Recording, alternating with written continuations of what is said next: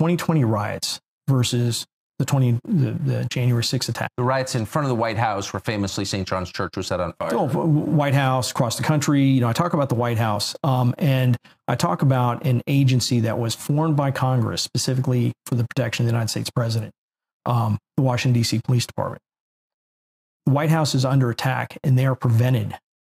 They are prevented. I know it's not from Chief Newsham. It's from his, you know, he was the chief at the time. It would have been from above him.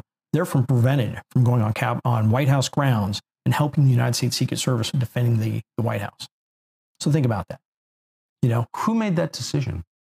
Again, all I know is, you know, Newsham's hands were tied. So Mayor Bowser, higher, I don't know.